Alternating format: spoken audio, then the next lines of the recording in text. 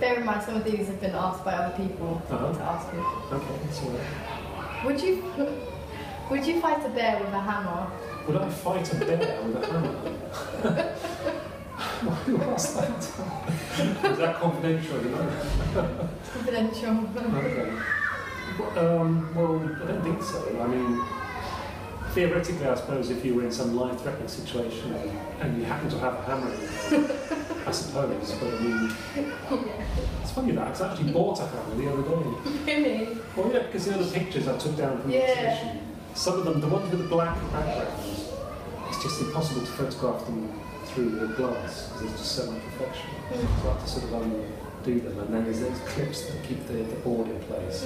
So I have to have a hammer to put the clips back in. So. What came first, the chicken or the egg? What is that, a metaphor for some other deep question? No, just what came first, the chicken or the egg? Well, there's not really an answer to that, is there? I mean, it's, in your opinion? Well, but the whole point of that is that there isn't, you can't, I mean, they're interconnected and they go round. I mean, it's a metaphor for things that don't, you can't say one directly causes the other and that's it. They're both causing each other. Do you think you take that approach into your psychological work? Well, it depends what you mean. Well, I mean, you have to, you can't just make it oversimplify things. That's important. You know, over-reduce everything to some kind of simple, yes. You know, like, well, medicine, you know, diagnosis can be important, but it's a sort of a guide or where your thinking should be. It's not saying, yeah, this somehow is the answer to everything, and now we've got a perfect understanding of what the problem is. So you have to take a sophisticated approach. But that's not the same as saying everything's kind of woolly and unspecific. You still have to have a rationale. But also that you can get things wrong. I think that's not bad as long as you've got a sensible plan or some kind of approach and you know why, what you need to change, try differently if it isn't working. What's your favourite design in England? Well, right now it's Top Man, believe it or not. Sounds a bit embarrassing. No, it's alright. A sort of upper middle-aged geezer like me. But so I went shopping with my son a couple of years back. I've never been Top Man for years and years.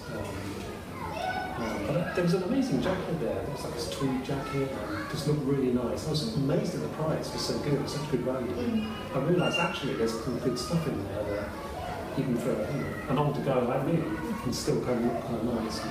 Would you ever shop in Primark? No, I haven't tried Primark.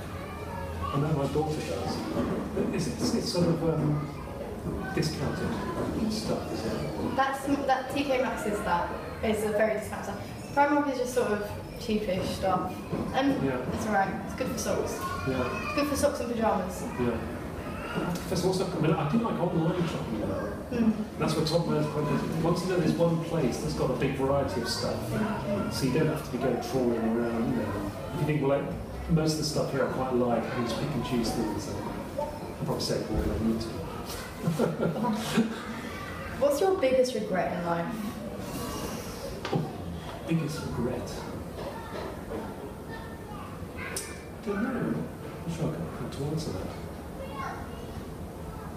I don't know, it's one of those things you have to think of. All sorts of things you can. Sometimes you know what's your biggest regret. I still remember thinking of embarrassing things I feel really wish I had done differently. I can remember when I was at medical school and this was it the second or third year, and so it was in this rented accommodation here with Jen and some other people, and this woman turned up because she wanted to have some accommodation for her first or second year during the summer holidays, and I said, oh yeah, no problem, because we had a spare room and we were looking for extra people to come and join.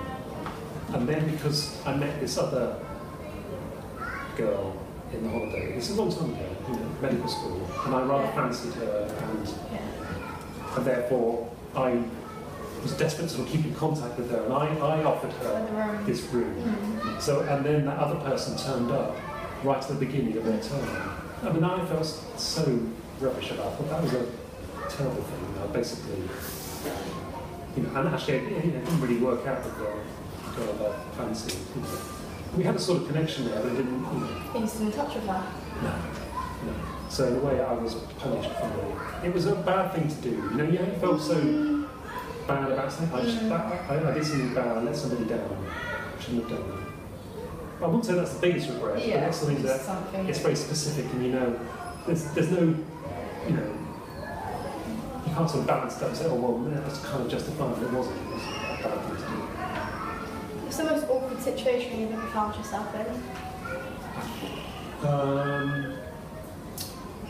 I can't answer that live on video. Okay. Sorry, I did that. Okay, there's only a couple more. What do you like on your muesli? My muesli? Well, for breakfast I just get whole rolled oats and pumpkin seeds and raisins. And we just mix them together. So it's like a self-made sort of muesli. It's really nice, very healthy. Loads of milk. It's good for you. Well, you said about healthy eating, that's good. Yeah. Do you go to the thing gym? about rolled oats, when they're whole, because your body breaks them down more slowly. Does it give you more energy throughout the day? Is that what keeps you going when you cycle? It can be helpful for cycling, yeah. But just in general, anything you break down quite slowly is better than if you suddenly load up loads of sugary energy too quickly. Unless you're in the middle of exercise, in which case it's good to have sugary energy. Fair enough. Do you go to the gym? No, not anymore. I used to. A long time ago, I was... Because a while back, I suddenly realised, it's interesting, when you're sort of in your 20s, early 30s, you actually could be really fit quite easily. Especially now getting clubbing and dancing and stuff like that. But then, sort of 30s, you can actually get a bit unfit really quite quickly. And then you realise, actually, I need to sort of pick it up. So I started going to the gym and I was doing swimming. I got a bit bored of the gym. The gym can be okay, but then it gets repetitive. Swimming for quite a few years, but recently discovering cycling. It's lovely. How long have you been cycling? Well, properly the road cycling for about 2.5 years now. So I bought the road bike around about my 48th birthday. Does it not scare you when you're like riding through London, and all the buses are cutting you over, cutting you off? No, yes and no. I mean, but that's you have to be careful. But that gives you real focus and attention. It can be potentially dangerous, but that puts you right in the moment of concentrating on what you're doing and being careful. Would you class that as risky behaviour? No, because it's not. You have to be careful not to do stupid things. I mean, cyclists can do really daft things, like riding through red lights, and people complain about. I mean, other road users can be very disrespectful and abusive, but cyclists can also do the same. You've got to be.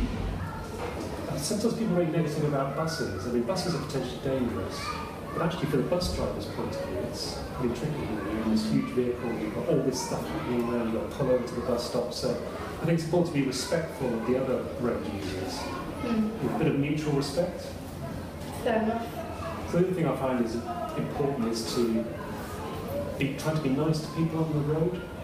Rather than getting to the abusive, shouting or rude gestures at people for doing nasty things.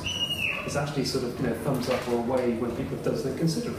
It's true. It's the same with horse riding. You get a lot of inconsiderate drivers, but then you get inconsiderate horse riders as well. Yeah. And it's like, and they don't acknowledge when like a car passes slow and wide, and instead they just focus on all the cars that aren't doing that, and it's just like. Well, that's true on the club cycling. When you see horses, you slow right down, go really wide, and just give a nice wave, and then. So the riders are often really friendly and smiling. It's just a much better way of doing it. You don't want to do some kind of tricky position. Fair enough. Well, I think I have one last question that I haven't quite got through. Do you wish that your hair was longer? How would you feel if your hair was so long you could put it in a ponytail? I think it would suit you. I think you should come in with a wig one day. I wish my hair was longer. Well, my hair could be longer if I wanted it. It grows. Why do you not grow it to a long time ago I did have long hair, but I put in a ponytail. I'd probably dig out photographs from somewhere. But I think when you get older, keeping it shorter makes you look a little bit younger. Fair enough. I don't know, yeah, I like my hair very easily. Got a nice hairdresser. Do you dye your hair? Yeah, I dye it grey, white, yes. No, I don't need to dye. It turned grey very suddenly, actually. How old are you? Let's say 30-something.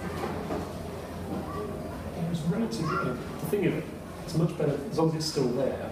Yeah, fair enough. You know, it's okay. Well, thanks for spending time and talking to me. Yeah, pleasure.